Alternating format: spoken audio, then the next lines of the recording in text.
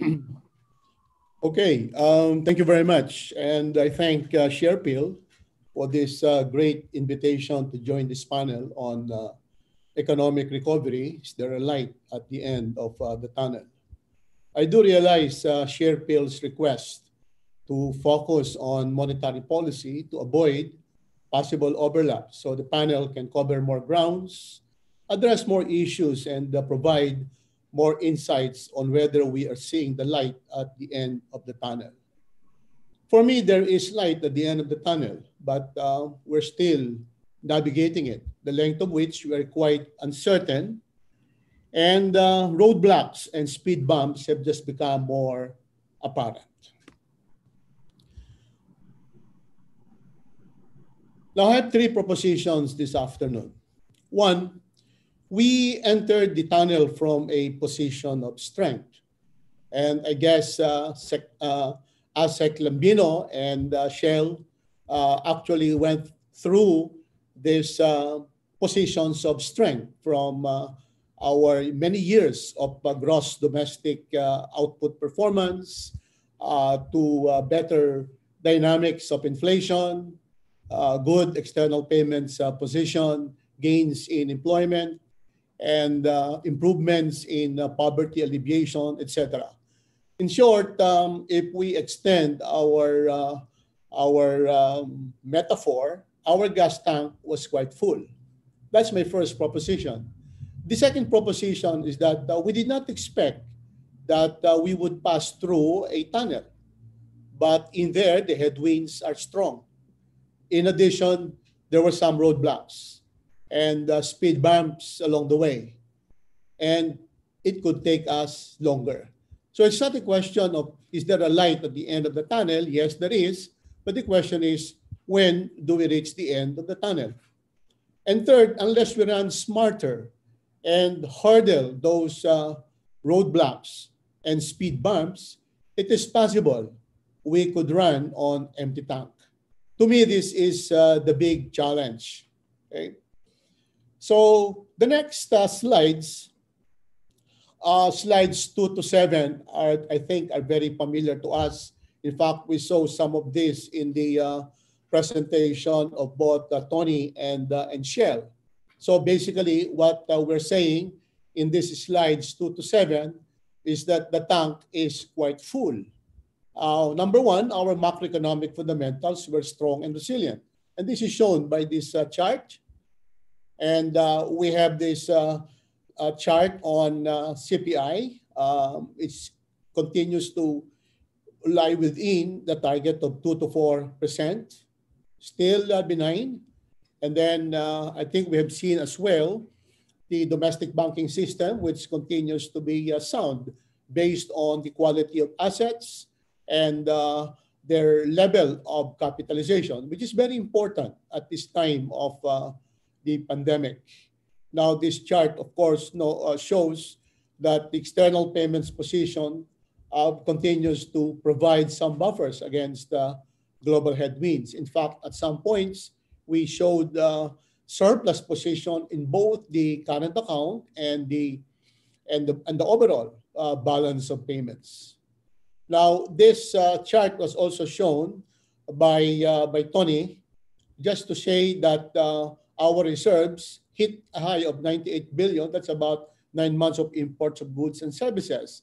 And I think the BSP expects this to hit $100 billion by the end of the year.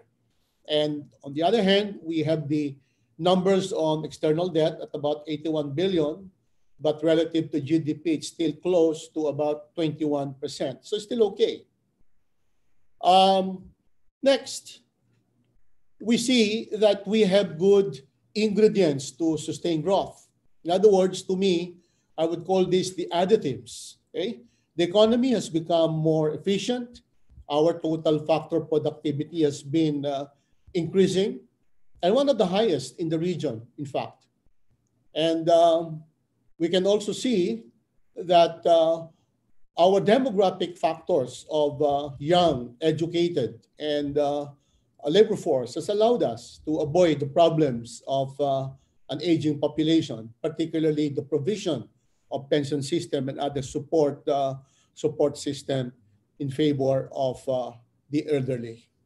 Now, this chart shows some of the recent legislation and initiatives by government in promoting quality education and, of course, better health. I think these are the underpinnings of saying that the demographic factors could be translated into demographic dividends moving forward.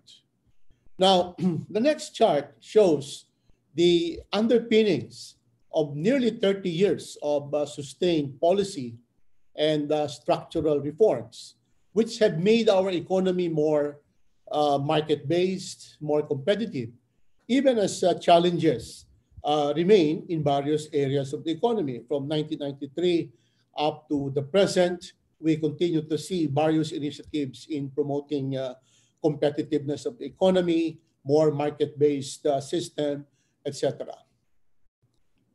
Now, this chart will show that we have both long-term and medium-term economic strategies. In other words, we have the Ambition 2040 guiding our policies to achieve a more progressive, peaceful, and prosperous society.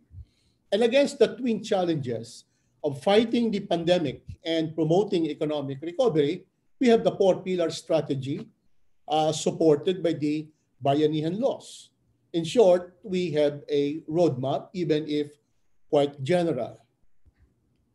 Now, in this slide, we're saying that we are suggesting that indeed we faced this crisis from a position of strength. Our gas tank was quite full. Now, the problem, of course, is as this chart will show, we had to go through a tunnel when the pandemic started to go wild. What made it worse is that because lives were endangered, the government was forced to go into various levels of community lockdowns. And as a result, even business activities were also locked down. And I think Shell covered that very well. Now, it has become a delicate exercise in balancing between health and jobs. Okay? Now, we realized one glaring handicap. Our public health management was very weak. And I would consider this challenge as a headwind, resisting our advance and adding more time for us to negotiate the whole length of the tunnel. Now, a few words on this headwind. In 2019, and this chart will show that, based on the Global Health Security Index, involving 195 countries, the Philippines scored 47.6% out of 100%, covering prevention of the emergence of pathogens, early detection, rapid response, and mitigation of the pandemic, sufficiency and robustness of health system to treat the sick, commitment to improve national capacity and financing, and of course, overall environment and country vulnerability to biological threats. How did we fare in this international comparison? The Philippines was 53rd in the ranking, but we are the lowest among the ASEAN 6. Thailand was 6th, Malaysia 18th, Singapore 24th, Indonesia 30th, and Vietnam 50th. The reason is simple. We did not prioritize our health system all these years. The budget has always been too small compared to the huge needs of our people. We are now reaping the wages of our own neglect. Now, to avoid our health system from being overwhelmed, we had to impose lockdowns, and we also locked down business activities in the process. Jobs were lost, incomes were also lost. Now, in addition, the following slides will show there are roadblocks and speed bumps along the way. First is the late unclear health plan and execution. Testing and tracing came late in the day. The calibration of community quarantine from one type to the other is based neither on science nor evidence. social protection was less than complete because the distribution was far from complete and the amounts received were less than the committed amount. Prosecution of quarantine violators was also uneven. With execution problems, we are taking time to test and trace, and in the process, we are lengthening our journey to the end of the tunnel. Second, we have problems in governance. Beyond the disconnect in public policies on health, social protection, and quarantine, as if they are not enough, we heard issues of corruption, especially in the Health Insurance Agency, which is supposed to play a crucial role in assisting our people, especially during this pandemic. We cannot anchor our health policy of survival on a vaccine that may never come in the next 6 to 12 months. If governance is problematic, it is very difficult to inspire confidence among consumers to spend and businessmen to invest and produce because we are not exactly flattening our own epidemiological curve. And third, there's a lot of uncertainty given all these issues of health capacity, plan, and execution, and governance. The move to form a revolutionary government is not helping any. This raises the issue of rule of law in the Philippines, which in the trading economics ranking of, I think, 180 countries, we were number 113. All the other ASEAN 5 were higher. Singapore was number 4, Malaysia number 51, Indonesia number 85, and Vietnam at 96, and Thailand number 101. Uncertainty discourages economic activities and in turn, economic growth, employment, and of course, income. These three factors are our speed bumps and roadblocks. They retard our smooth journey and slows us down. Maneuvering through many roadblocks further slows us down. It also reduces our fuel efficiency, and in the process, we also waste gas. Now, this is where the president is coming from when he declared time and again that we have no more money. Wala ng pera. Because of our failure to arrest the virus, we had to stretch the period of the lockdown and multiply the resources necessary to extend financial support to the poor and the elderly, the unemployed, and of course, the small business. How then should we run smarter and hurdle those roadblocks and speed bumps so we avoid running on empty tank and reach the end of the tunnel and see the light? Well, I agree on the general approach of the government against the twin problems of fighting COVID-19 and promoting economic revival. But in the interest of time, I will now focus on what monetary policy has done and what else it can do to help in economic recovery. The BSP has done more than its fair share of heavy lifting. Now, during a crisis, domestic liquidity and credit are expected to tighten and impinge on sustained economic growth. Now, this crisis, like what the IMF Managing Director Kristalina Georgieva observed, is like no other. It's a global pandemic and no one was spared. Economic activities could not be sustained because everyone could catch the virus.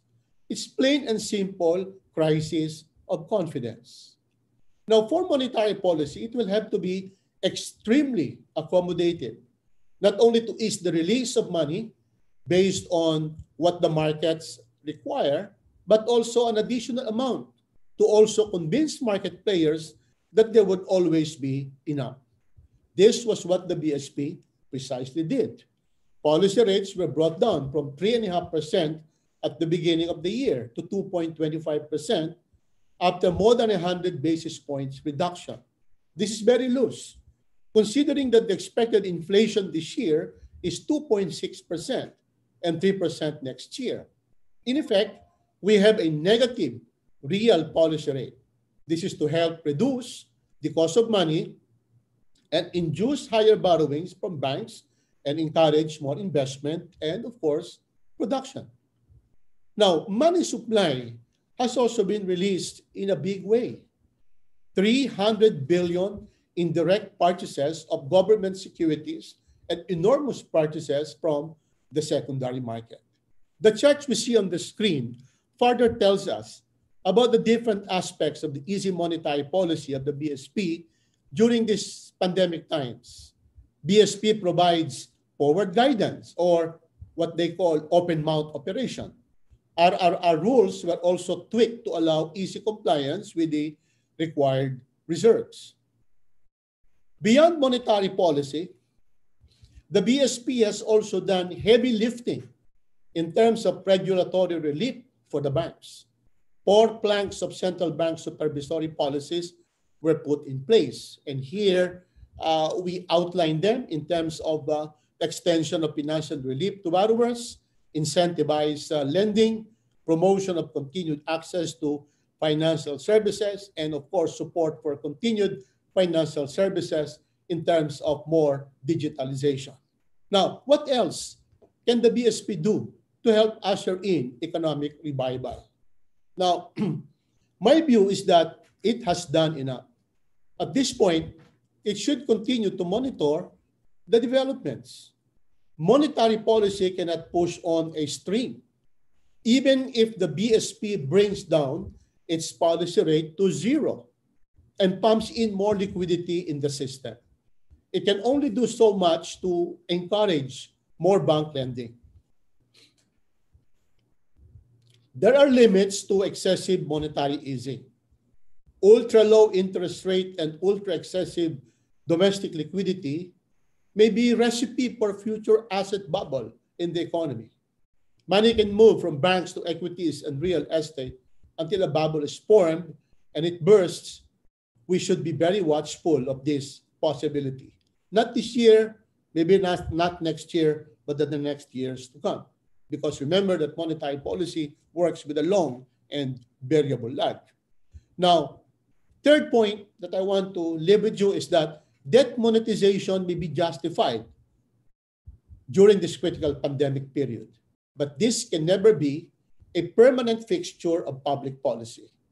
The law has built-in safeguards, although it looks like the BSP Charter was amended to increase the space for BSP lending to the national government. 2 things must be done immediately, and I believe the government is focused on this, hopefully single-mindedly.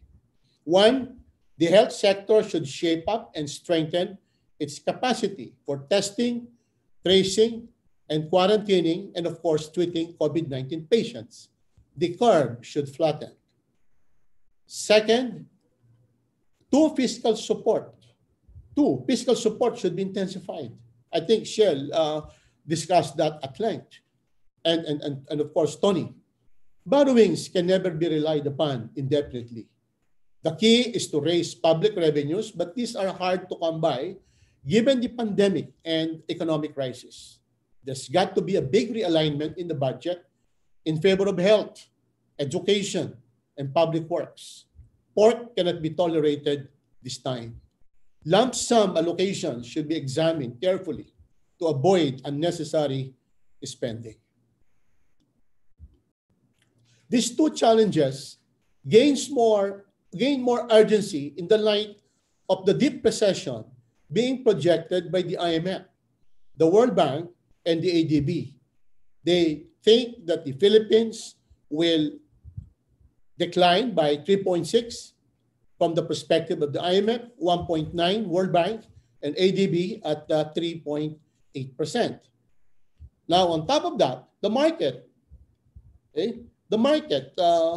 is also looking at some grim assessments, and these were released by some bank analysts precisely on these challenges, on the possible outcome like higher unemployment and, of course, pandemic uncertainty. How will the Philippines be able to address the challenge of flattening the epidemiological curve? But there are rays of hope. Okay?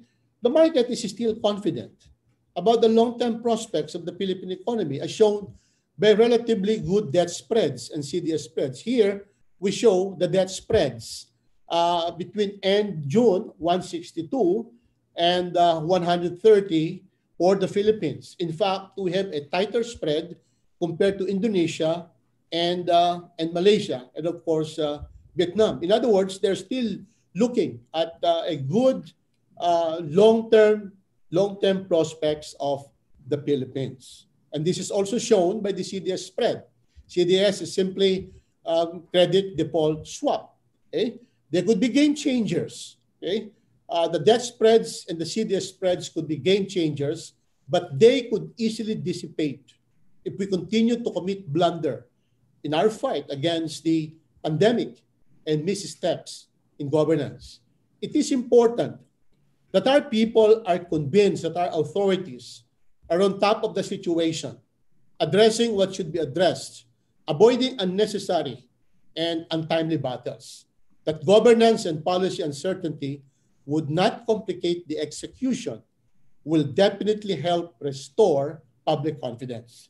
Confidence is the rarest commodity nowadays. It is important that we regain it. So, if we are able to consider these points and address them in action, we may have the chance of making it to the end of the tunnel and see the light of day before we run out of fuel. But it would be tragic if we had to push through the end of the tunnel in utter darkness and frustration. Thank you very much for your attention.